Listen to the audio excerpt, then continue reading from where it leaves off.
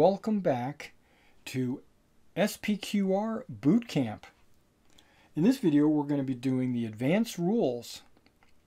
In the first video, you've had a chance to see how movement works, how melee action works, ranged attack, and how cover works. In today's video, we're going to talk about challenges, charging, dual weapons, falling, hit and run, knockdowns, and then we're going to talk about the equipment. We'll even mention the phalanx. Alright, challenges. When heroes meet on the battlefield, they can be a titanic clash of arms. The lesser soldiers are advised to keep clear.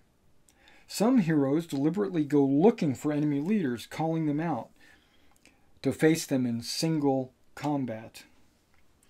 Any hero involved in close combat may issue a challenge as part of its own melee action. May be answered by any one hero of the opposing player's choice who is involved in the same close combat. However, if one or more heroes are present and none answer the challenge, all are placed towards the rear of the unit and may not take part in the close combat at all until they are the only models left, or they issue their own challenge as part of their melee actions. They are, of course, free to flee. If I have a hero who has joined, we haven't talked about this yet, has joined a unit, and this hero has joined this unit, and let's say as a second move action, we use a melee action to move in to base with these guys, and these guys are trying to get into contact, but they're too far away. This is considered this unit moved in is considered one melee action. These two are involved in this melee action. He can challenge, as part of that action, he can challenge any hero in this combat, which just happens to be only one. If he refuses the challenge, we don't just pick him up and move him back, because that robs him of someone to fight. Take the farthest guy and switch them. That's what I think you should do. If the challenge is accepted, place the two heroes in contact with each other. They fight independently from any other models involved in close combat. They cannot be harmed by any other models and cannot take attacks against any models except the hero they're facing. If one side or the other has more models, in this case it would be the Romans, its hero may reroll any one melee or armor check during the challenge. Basically, one of the other guys helps block for him or pushes him forward to get an extra attack, to reroll his attack. The challenge will go on until one hero has been defeated by the other. In addition, note that it is possible to issue a challenge even if two enemy heroes are the only ones involved in the close combat. They're obviously old rivals and have scores to settle. It is not possible for one hero to avoid the challenge, because you're going to swap places with the other guy. You got to stay in base to base. There is no one to hide behind. So basically, these two guys and these two guys would fight, and then these two guys would fight against each other. If he did like 15 wounds, they would all go on this one guy, and he would die horrible. But if these two guys did 15 wounds, then they would kill all 5 of those guys. Because remember, these guys remove casualties from the back first, working your way forward. Let's get rid of the heroes. We don't need to talk about that. We're going to talk about charging. And you said, Mr. Everything, we've already talked about moving forward, engaging in combat. Yes, but now we're talking about charging. If, when moving a unit into close combat, all your models are able to move in a straight line before contacting the enemy unit, you gain a bonus for charging because you get momentum. It gives you a lethal +1. The lethal ability +1 basically increases your lethal ability. Basically, all lethal does is negate one of your enemy's armor. So if he has an armor of +1 and you have a lethal of +1, he basically has no armor, or I should say an armor +0. If you already have the lethal rule, it just adds 1 to it, so you become a lethal 2 in that case. You have to move at least 3 inches in a straight line to get the bonus. And here's the trick, in a straight line. So this guy is moving at least 3 inches in a straight line. He charged.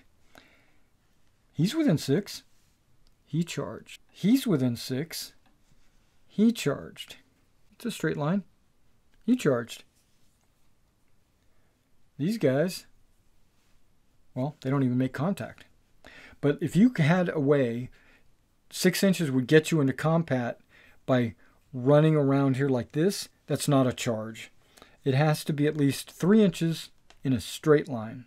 Now there is dual weapon fighting. Whether it's a matter of wanting to deal twice as much damage or just pure style, some warriors opt to take and use 2 close combat weapons in battle. A unit wielding 2 close combat weapons at the same time gains a bonus melee die and can choose which weapon to use during melee and can switch between the two. And a unit using 2 close combat weapons obviously cannot use a shield. Yeah, so it gives you an extra die on the attack. Not all units can do dual wielding. You have to look that up in your army lists. Falling. Remember in the first video we talked about jumping gaps? Well, if you miss that agility roll, you fall down in that gap. And depending on how deep the gap is, how many inches that gap is, if it's 4 or less, you take 0.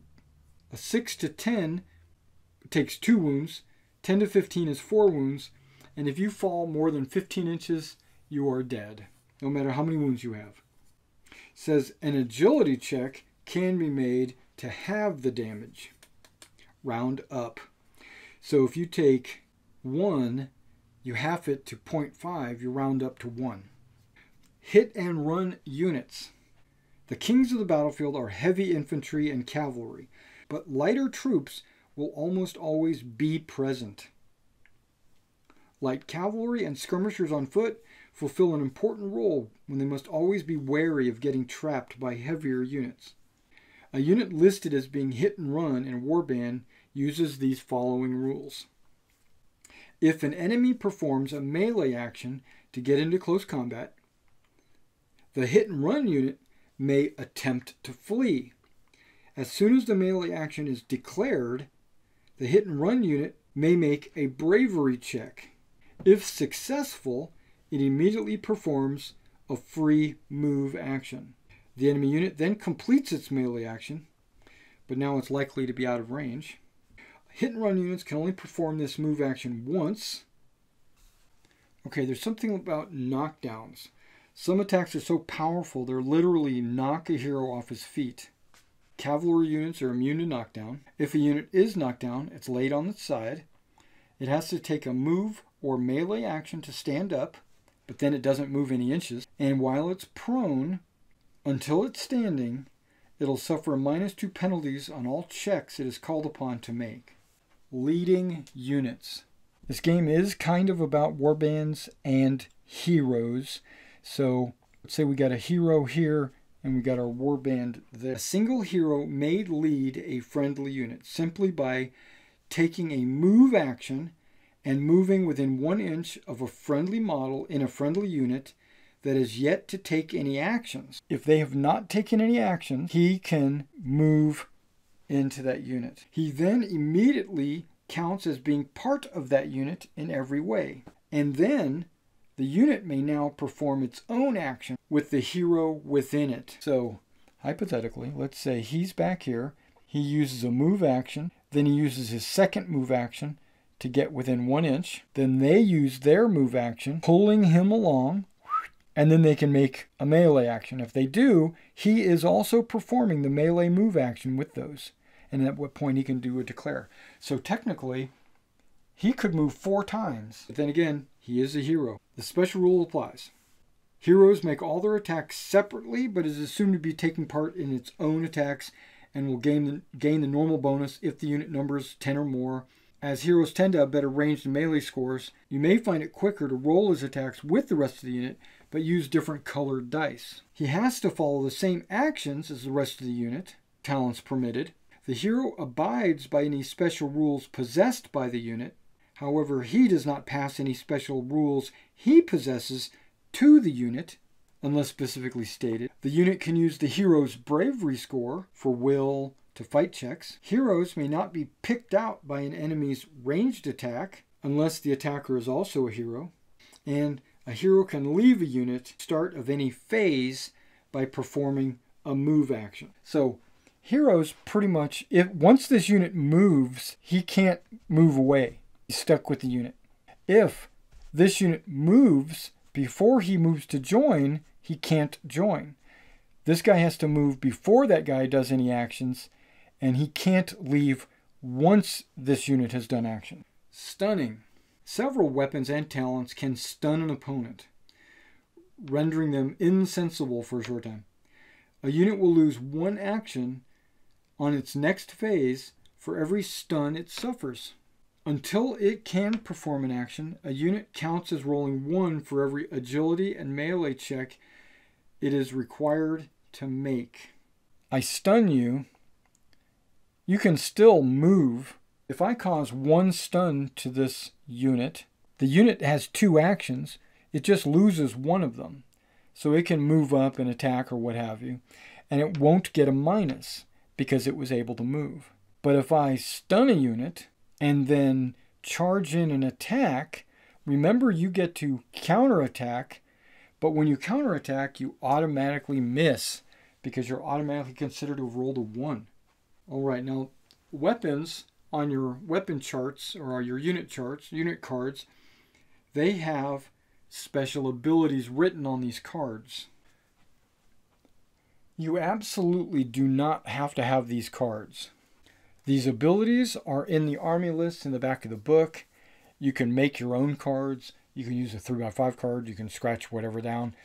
But you've got abilities like Shield Wall and Testudo, or the weapons might have a specific ability. And here they are. Weapon special rules. Inaccurate. If it's shoddy, it has to reroll successful attacks. Lethal X. I talked about lethal already. It reduces your armor. It also counts as how many wounds it does. So a lethal 2, remember these guys that charged in straight ahead, they got a +1 lethal. If they already had lethal and it became lethal 2, not only does that subtract 2 from their armor, but every hit also does 2 wounds. However, a lethal weapon cannot remove more than 1 model from a single successful attack unless it's wielded by a hero. How would that come into play with these guys? They would charge and they would just kill the guy, obviously. But if they were Spartans and they had 2 wounds each, when he killed him, then he would still successfully remove a Spartan. Okay, long. Weapons with reach, such as spears, allow the wielder to keep attackers at bay. A unit using a long weapon gets a +1 to its melee checks when fighting an enemy who does not also have a long or very long weapon. The Sarissa is considered a very long weapon. They don't have very long weapons, so they would get the +1 in melee because their weapons are longer. One shot. Javelins, pylons, things like that are one shots. So when you use them, they're gone. Parry X. A weapon is well suited for knocking aside an enemy's attacks.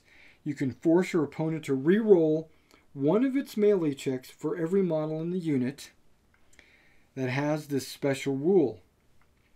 If the number follows the term parry, if a number follows the term parry, this is how many melee checks an opponent is forced to reroll. A unit with numerous weapons and or talents that grant the parry rule may use all of them in a close combat, potentially re-rolling several or all of its opponent's melee checks. Some equipment, such as shields, also allow you to parry ranged attacks. Remember, you cannot re-roll a re-roll, so if a unit has more parries than an enemy has attacks, the remainder cannot be used. With the errata, I believe you still get all of your parries. So, if he gets 2 parries for his shield and 1 parry for his sword, or a total of 3 parries, this unit has 6 models. It would have 18 parries. So this guy charges in, this guy charges in, and let's say these guys don't make it. They're close, but they don't make it. Remember, only these 2 guys are fighting. They attack. They each get 1 hit. Well, those 2 hits have to be re-rolled, and if, by the miracle of who knows what, let's say they were able to get more than 18 hits, they would still have to re-roll 18. Even though these 2 guys aren't actually in the fight, remember the fact that when you remove a casualty, you take it from the farthest guy? Well, maybe he doesn't want to die. Short. Weapons without reach, such as daggers and knives, grant a great advantage to an enemy. They get a -1 to hit. Slow. Some weapons are difficult to use and require a special action immediately beforehand. Smasher, like a big club. It's heavy and brutal when swung with force. Impossible to stop. Cannot be parried by any means. Two-handed. Requires 2 hands, properly wielded, and may not be used with a shield or second weapon, nor may be used in dual weapon. Very long. It gives you a +1 if you don't have a very long. Weak. This weapon is blunt or it delivers little force. You get a +1 to your armor. So various weapons in the world have various characteristics attached to them. Will to fight. Even though this battle-hardened warrior knows that it is sometimes better to run than to fight. At various points in a fight, a unit will be called upon to make a will to fight check. This is done by rolling a die and adding the bravery score. If the result totals 6 or more, then the unit toughs out whatever adversary it faces. If the check is failed, then a number of models are immediately removed from the unit equal to the amount by which the will to fight check failed. They run away. So there's a few of them that just break off and run. Heroes may always opt not to take a will to fight check, choosing to fight till a bitter end. If a hero is in a unit and the unit has to make a will to fight, he will give them his bravery, but he cannot force them or he cannot require them not to make the roll. Throughout SPQR, there are times when a will to fight check must be made. If a unit has line of sight and is within 12 inches of a friendly hero who is removed as a casualty. Got to make that will to fight. If a unit's warband is reduced to 1/4 of its original starting models, rounded down. So if you had 10, 1/4 would be 25, or 2.5, rounded down to 2. So as soon as you're reduced to 2, you got to make that roll. If a unit is reduced to half or 1/4 of its original starting models, rounded down. Large unit. A unit composed of many warriors is much less likely to turn tail and run. So it gets a +1 for every 10 models. Phalanx. Phalanx is outside of the advanced rules. It is its own chapter because it's misunderstood in some ways. They even had a couple of erratas for this. It's a special formation of infantry whereby all warriors in the unit would be arranged in tight rows. Those at the front would lock their shields together to form an impenetrable wall, with each shield protecting both its bearer and partially the man to his left. The ranks behind would lend their weight to those in front, with their phalanx crashing against another. Such confrontations becoming pushing matches, as much as a slaughter. The spear, with the long spear, they were able to thrust above the heads to those in front to stab the enemy. So they're saying the guys in the back could reach over the guys in front and stab the guys in front of them. Thus, an approaching enemy was confronted with a fortress of spears.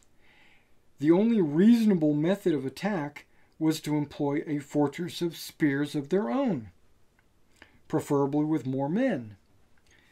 It was the Greek hoplite who adopted the widespread use of the phalanx as the main method, and his equipment reflected this manner of fighting. A large round shield protected the wide surface area, providing protection for both the hoplite and his neighbor, while a long spear allowed him to attack enemies who were not right in front of him. A sword could be employed if the spear was broken or lost, or if the press of the men between the two opposing forces was too tight to use it effectively. The sword was perfect for stabbing or slashing at the enemy, particularly if the blows were aimed below the row of shields. Metal greaves to protect legs followed this tactic quickly. Finally, the enclosed helmet was invaluable, as half a dozen or more spear points could be thrust at a single warrior at any one time, and he would not rely on his shield or reflexes to avoid them. Most thrusts would be deflected by the curved surface of the helmet, and only a truly unlucky stab to the eyes or mouth would prove lethal. Now let's talk about the game. War bands in SPQR are not massive armies and have fewer men than a single phalanx would in large force. You're looking at like 80 men or more, 120 men in one phalanx. But even a handful of men can benefit from this discipline of the phalanx and its protection. Using a phalanx. Certain units in a warband list, later in the book, are listed as being able to use the phalanx rule. You must have 10 models or more. So, this could not form a phalanx. But if this was all one big giant unit, it would be allowed to form phalanx because it had 10 or more models. They would go base to base to form a wall of shields. So, if you were separated like that at the start of your turn, you're obviously not in a phalanx. When it's your turn, you can move where everyone is base to base with no gaps. I think you get the idea. Be arranged in ranks of at least 5 models each. The final rank at the rear of the unit may have less than 5 models. So, boop, boop. Now I can't do this. That's not a phalanx. You have to have at least, so he could be there. That's at least 5 models each. The final rank at the rear may have less than 5 models. So he could be there. That's a phalanx, 6 and 6. That's also a phalanx because each rank has at least 5 models, and the last rank can have less than 5 models. Or you could go with this and make it like that, because then it looks better that way, but it doesn't have to be that way. Facing. A phalanx has a facing, and all models in the phalanx must face the same direction. Failure to do so removes phalanx. Okay, facing is 45 degrees, left, right, So this unit's got a front here and there. It's got a side there and a rear here and there. You get the idea. Movement. A phalanx may only be moved forward into its front facing without any models turning or pivoting in any way. It may drift to one side or another, but every model in the unit must remain within the front facing of the original position. A phalanx always moves with a -1 to its move score. Let's move this building out of the way just so you can see what I'm talking about. That is the front arc of the phalanx. It can drift. This guy cannot go out like this, like a wheel, like in Napoleonics. You cannot wheel a phalanx. That is not allowed. Okay, we got the original position. Okay, the phalanx, I know I've got some facing in the back, but don't worry. We got the phalanx facing forward like this. Now you can drift, but you can drift as long as when you're done moving, everybody has the same front parallel facing with no wheeling. Now you'll notice I drifted a little bit to the left. That's fine. I can drift quite a bit to the left, actually, if I wanted to kind of get in front of these Romans. But the drift, when you're done moving, every model in the phalanx has to be in the front. Right? Okay. So if I drifted... Now, I'm measuring from the front unit, but when I'm done measuring, I'm making sure that the back unit is in the front. So it's really a little bit less than 45-degree arc. Because if I truly drifted at a 45, this guy would be going down the ruler, right? And that is not allowed. He has to be inside the front arc when you finish. Wholly in the front arc, not partially.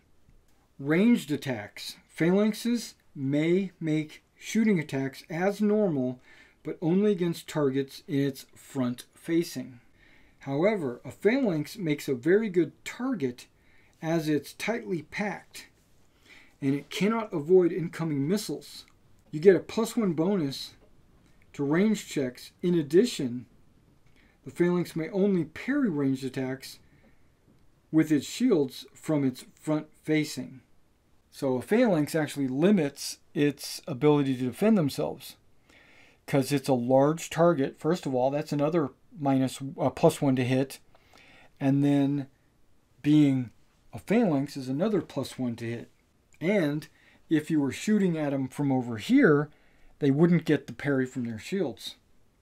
During a melee action, a phalanx is not required to move as many models as possible into contact with the enemy unit as other units do, as the strength of the phalanx comes in part from the weight of its men behind the front row. However, it must always try to get as many models in the front rank into contact as possible, but need not break the front rank to do so. If the phalanx is armed with long or very long weapons and is charged by cavalry models in the front, those weapons gain the lethal special rule against cavalry. Defense. A phalanx is obviously quite unwieldy on the battlefield. However, units that adopt it gain the following advantage. +1 bonus to bravery checks. Gets a +1 bonus to all armor checks from the front. Enemy units in the phalanx front facing suffer a -1 to all ranged and melee checks they make against the phalanx. I know that sounds funny because the phalanx is tight, so you get a +1 to hit them. But if you're shooting at them from the front, you get a -1. So it balances that out. Breaking a phalanx. A phalanx may be broken at any time by performing a move or melee action that takes any of the models out of contact with one another. In addition, a phalanx is also broken if it is charged by an enemy in close combat from any facing other than forward. All models must stay in ranks of 5 or more, or the phalanx will be broken. So let's say we're in a unit like this, and they do 2 casualties. 1, 2. Slide him up, he's good. But if he did 3 casualties, now it's not in a phalanx. All right, let's talk about equipment and armor. We kind of glazed over this a little bit, but let's go pretty specific here.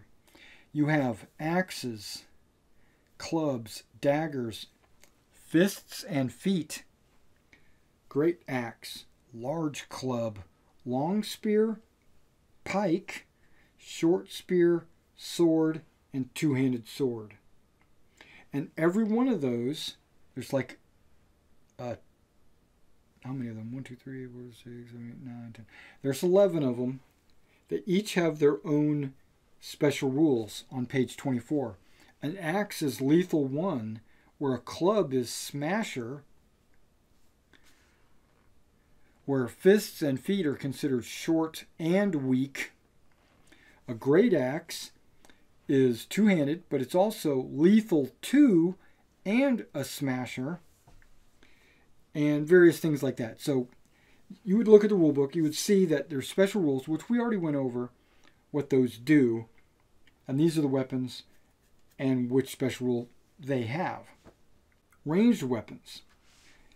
There are bows, javelins, slings, and stones. A bow has a 20-inch range, but no special ability other than you can fire twice, you know. Then you got javelin, which only has a 10-inch range, but it's lethal 2, and it's a one-shot, so when you use it, you're done. Slings are lethal 1, which makes them more penetrating than a bow, but they're considered slow, so they can only be fired once a turn. But they have a 30-inch range, so they shoot the farthest. Okay, now it's armor. Only one type of armor and carry a single shield. Some types of armor are heavy and cumbersome, and so inflict a penalty on move.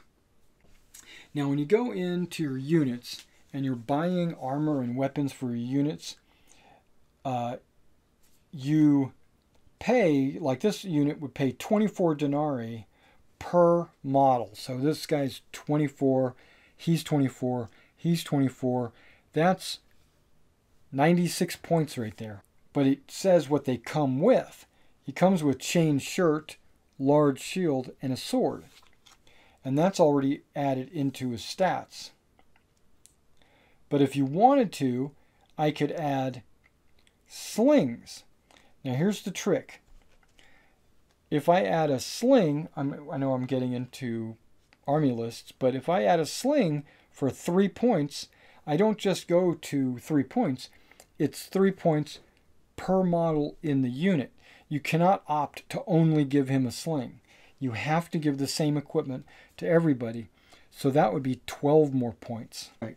So armor, they go as far as animal skin, arrow apron, bucklers, chainmail, cuirass, helmet, large shield, leather armor, linothorax, lorica segmentata, scale armor, small shield. Note that a helmet cannot be combined with other types of armor except a shield, because armor is assumed to have helmets built in. So if you look, a helmet gives you plus zero to move, which means it's not a penalty, but it does give you a +1 armor save, so you'd save on a 5 and a 6. Where if you had leather armor, it's also +0 move and a +1 armor. You cannot wear leather armor and a helmet to get the +2. It's assumed that the leather armor and the helmet have the same protection.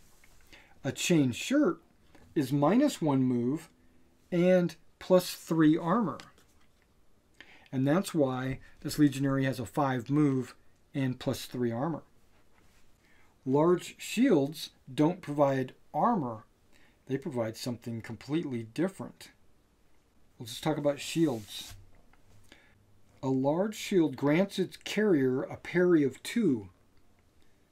And if a unit carrying a large shield flees from combat, it must make a bravery check. If it fails, it drops its shields. And some of the other armors do kind of the same things, like arrow aprons, trap arrows, and sling stones, providing an extra measure of defense for the legs. Rerolled failed armor checks. Okay. Equipment. There's barding, that's armor for your horse.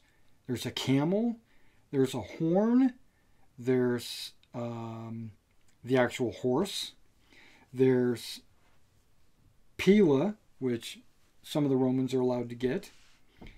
There's a standard. Okay, with a standard, any unit within 12 inches can reroll failed bravery checks. The horn, the use of a horn allows the unit to stay coordinated and allows it to perform sometimes quite complicated actions. Once per battle, a unit that has at least one model with a horn may perform a third action in its phase. Pila. One of the signature weapons of the Rome was the pilum. The pila may only be used once in every battle by a unit not already engaged in close combat against an enemy that is moving into close combat with it. So it's like a counterattack as you charge. Basically, it eliminates the bonus for charging and may not use any small or large shield to parry in the first melee action of the close combat. So it sticks into the shield, weighing it down. You can't heft it back up to parry the counterattack. All right, and that is the end of the rules for part 1 and part 2. So now you know a little bit about the armor, the weapons, how close combat works, how the phalanx works, will to fight, heroic challenges and charging, and everything. All right, in the next video, I'm going to go into the campaign and some of the talents for the heroes.